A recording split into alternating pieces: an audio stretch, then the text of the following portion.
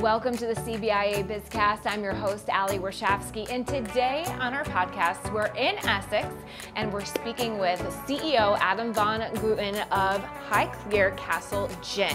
Now, Adam, I have so many questions for you because this is a business that is international, but your headquarters is right here in Essex, Connecticut. So I want to know why. What brought you right here to Essex? Well, you know, of course, the home for the brand is and will always be Highclere Castle, which of course is one of the most iconic and recognized castles in the world, in part because of the show Downton Abbey. And Highclere is actually about an hour west of London in the UK, but I am from Connecticut, very proudly so, and live here with my family, and my family's been here for a couple hundred years. So it's very much, as Lady Carnarvon calls it, kind of an Anglo-American love affair, the creation of this brand with roots in New England and a home in England. And so for me, you know, it was important to me. I've always started businesses in Connecticut, and I've been a lifelong entrepreneur here. And so it was important for me to bring kind of this British brand stateside, of course, and through the creation of it and the collaboration with Lord and Lady Carnarvon, my partners in the project. And so we are here in Essex in the beautiful witch hazel building, which is actually quite fitting because this was a distillery for witch hazel. And very much even some rumors of having done some moonshining back during Prohibition here. So a very beautiful town and a very beautiful state. In fact, this area along the shoreline around Essex actually reminds me quite a bit of the countryside around Highclere. So it's got a very kind of English feel to it. I love that. And now we were speaking off camera, but this is a passion of yours, making spirits, and not only yours, your family's. You have a long history of developing spirits, starting with moonshine, correct? Yeah, absolutely. My family had a distillery here in the 1800s that we lost, actually. The federal government took it away because one of my ancestors shipped a few hundred cases of whiskey up to Canada and tried to avoid paying the taxes for it.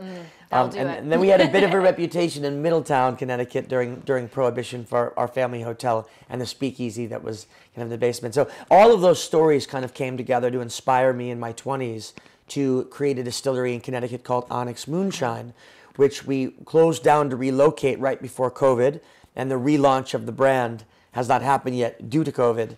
But yes, our history in the liquor industry goes way back, and Connecticut, with its farmland and fertile soil, has always been a really good point, I think, for spirits production. Now we've got some wonderful distilleries in the state of Connecticut.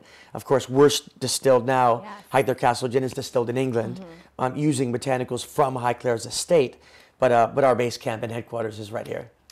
I have so many questions about what it takes to make a spirit because I'm sure obviously there's the scientific process, but getting the flavor that you want just right. And you started this, or it was developed over 2 years. Yes. What does the development process look like to someone like me who has no idea how you make gin? Yeah, well, there's an art and there's a craft to distilling spirits, as you referenced. No different than a chef will have to do with food or a winemaker with wine. Same kind of idea. Highclere, in a way, was both challenging and very easy. If you can imagine approaching the castle, and if anyone who's seen Downton Abbey would know the kind of majesticness of the castle as you crest over the hill. My inspiration for Highclere Castle Gin was from within the castle and in the estate around it. So what I mean by that is, in the castle itself, Highclere has hosted for centuries royalty, celebrities, statesmen, many of the world's most fascinating and interesting people. And Lord and Lady Carnarvon continue to host many of the world's most interesting people today. And for at least the last 100 years, those weekend cocktail parties have started with gin cocktails. We've got records of this, handwritten by the butler in the 1920s that we discovered in the archives. So from one perspective, I kind of wanted to liquify the spirit of the castle, that kind of bar, that incredibly high bar that they've set for hospitality. Outside of the castle doors are these beautiful, stunning botanical gardens. So, for example, right behind the castle is the Victorian-era orangery, where we source our little oranges, lime flowers, and lemons from, giving Highclere Castle Gin a very citrus-forward flavor profile. Behind that is the Walled Monk's Garden, where the lavender we use in our gin was planted by the Bishop of Winchester in the 9th century, so it's over 1,000-year-old lavender beds. And we're actually the first gin in the world to use oats, which are famously grown at Highclere for thoroughbred racehorse feed. So it's very much, the inspiration came from the terroir around the castle, the liquefaction of Highclere's brand elegance, kind of prestige and heritage came from within the castle itself. So in a way we had it easy. The difficult part was getting it flawless, because what we all desired, Lord, Lady Carnarvon, myself, and the rest of my team, is to truly embark on the quest to develop the perfect gin. And I think we've achieved it, as now shown by our 58 international triple and double gold awards earned from some of the most prestigious contests from around the world. When did this first hit the market? Just a few lucky months before COVID locked down the entire hospitality industry all over the world. I hear people were drinking more during COVID, though, so that might have helped you. Unfortunately, obviously, they're not tasting it out in the restaurants or being able to really freely pick it up. Exactly. I think the trend in the industry during COVID was people went back to value brands that were tried and true and well established. Brands like ours, it takes many years to properly kind of saturate a brand and grow a brand in the market. So it was a amazingly difficult speed bump, but like the very English saying says, we very much kept calm and carrying on, and we had no choice but to do that. But I'm proud of the team and what we've accomplished in the 2 difficult years of COVID, and it's more exciting now for me to see in all of the countries where we're available, the market coming back to life as COVID's behind us. I'm glad to see restaurateurs doing well again, and hotels full again, and travel and tourism picking up. So it's really good to see. Now, obviously, again, we are in Essex, Connecticut, but you're making this over in Highclere Castle.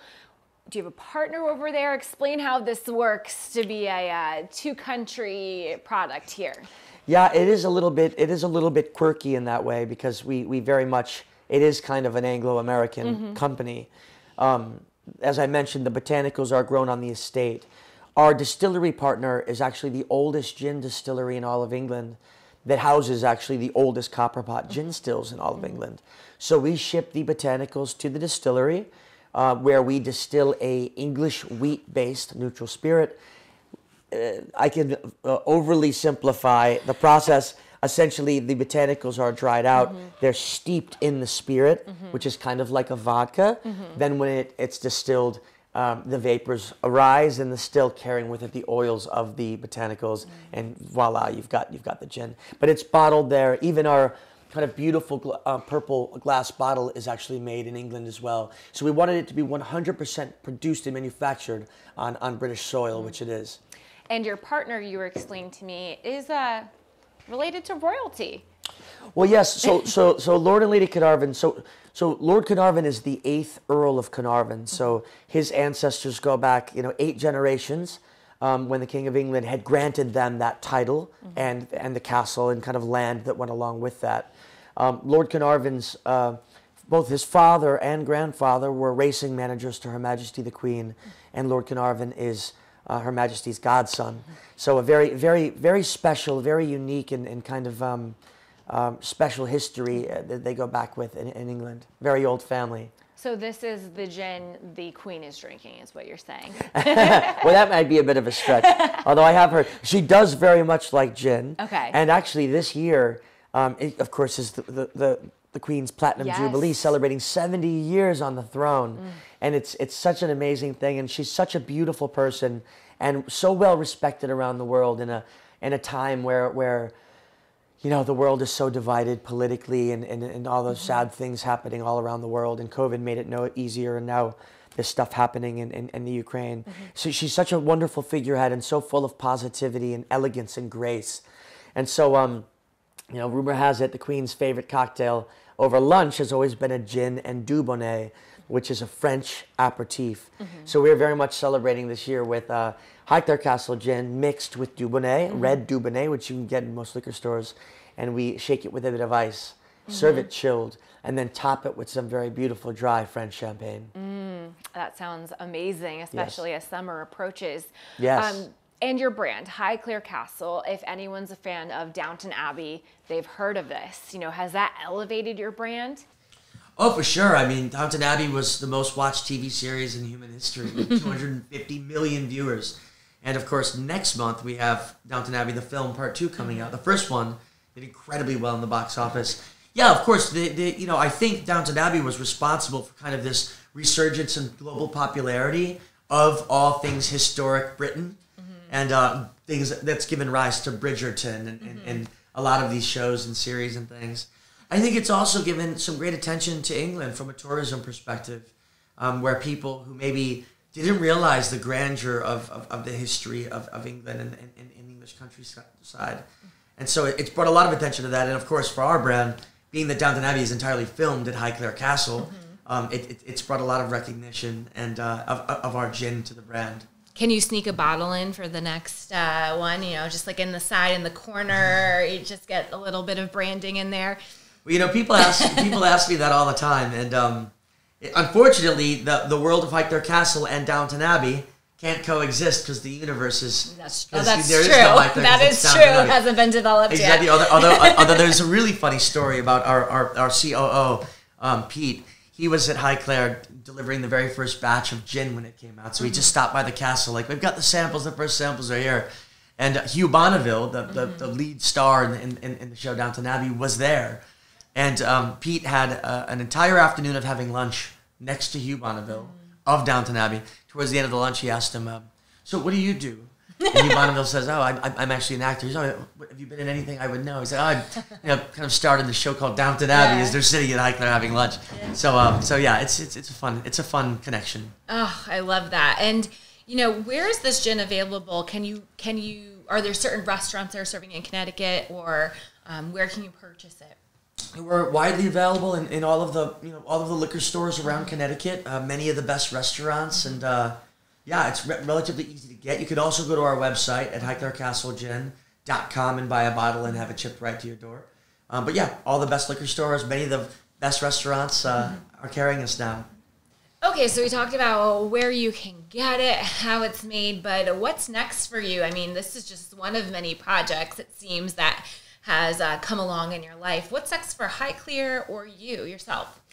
Yeah, well, what's really exciting right now is just a couple of weeks ago, we actually launched a crowdfund so that people can invest in and actually own equity in Highclere Castle Gin. So that's a really fun way. Coming out of last year, we need to fuel our growth into Europe and into Asia. So we thought about how to go about doing that, and we were going to go the traditional investment bank route and do a Series B capital raise. But we thought, with tens of thousands of customers and fans of our product now, spanning 28 countries, we thought, wouldn't it be a wonderful way to kind of invite our customers to come along and join us on the journey as we're growing the brand, and to benefit from it, to own stock in it and kind of really be a brand ambassador and a shareholder in the company. So I'm really excited we're doing that on WeFunder.com, which is one of the leading crowdfund platforms, and we've raised $500,000 in just a couple of short weeks, which is quite exciting. So people are welcome to learn more by going to our WeFunder page. In terms of new products, we are developing something really unique right now. So this year, in addition to being the Queen's Platinum Jubilee, it is also the 100-year anniversary of the discovery of the tomb of King Tutankhamun by Lord Carnarvon's great-grandfather, the 5th Earl of Carnarvon, and famed archaeologist Howard Carter. So they discover this amazing tomb. Of course, the story goes that Howard Carter's peering into the tomb door with some bricks removed, and he says to Lord Carnarvon, says, "What do you see?" And he says, "Wonderful thing." He says, "It's glinting off all the gold." So to commemorate this, we've taken Highclere Castle Gin, and we're barrel aging it in 50-year-old Armagnac casks, Scotch whiskey barrels, and new American oak barrels to do a very exclusive gold bottle that we actually developed in partnership with 2 famed Egyptologists to get the hieroglyphs to be completely accurate. And so we're going to be releasing that in the 4th quarter of this year, just doing a very limited edition release for this, but it will be quite fun. For me personally, what's new? Just working too much, and my wife is pregnant with our 3rd child. Oh, that's so I think I've lost my mind entirely because we're doing that a 3rd time and resetting that 18, 20-year clock or whatever. But well, this is the college fund right here, right? Oh, there you go. Yeah, sure. And then, you again have talked about your experience with being a businessman in Connecticut, starting with your family really starting with developing moonshine. What challenges have you run into, or what are some good things that you've come across about doing business in Connecticut? Well, yeah, I guess there's 2 sides to it. I mean, I have been in Connecticut proudly my whole life, and like I mentioned, my family My mother's a Chafee, so it's a very old family from Rhode Island and Connecticut. And so we go back hundreds of years here. Like Loomis Chafee? Exactly, yeah, of that family. And Governor Lincoln Chafee of Rhode Island. And so we go way back, and I'm very kind of proud of Connecticut, and I'm definitely a proud New Englander. I think I found that the state has been very accommodating and friendly over the years to helping businesses get going, just being supportive of entrepreneurs and entrepreneurship. There's a lot of good programs, grant programs, and things like that that the state offers. I think on the other hand, I think that the state and the town can be, it's such a heavy bureaucracy, and there's so many rules and regulations everywhere that it does make it hard for companies to prosper. It does make it hard for companies to hire, and unfortunately, I think we see in the data that Connecticut's not really quite being the bastion of innovation and manufacturing that I think it could be. We're not seeing a net gain of people every year.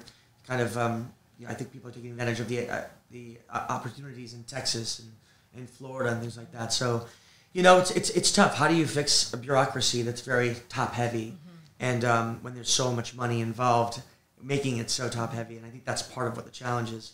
So, the state has to figure it out, and each community has to kind of figure it out kind of soon. How do we make the state more attractive for investment? We were able to raise a significant amount of capital independently in Connecticut here. I've got about 15 full-time management employees here at the company based in Connecticut, and another 20 or 30 around the country for a Connecticut-based company. So I think that we're trying to do our part to employ quality people and attract them here, and very proudly so. Well, thank you so much for agreeing to come on the podcast. We're excited to see where Highclere Castle Gin goes, and excited to taste it as well. Thank you, Ali. We'll do that right now. All right. Well, thank you for listening to the CBIA BizCast. You can listen to more episodes on Apple, SoundCloud, and for more, you can also visit cbia.com.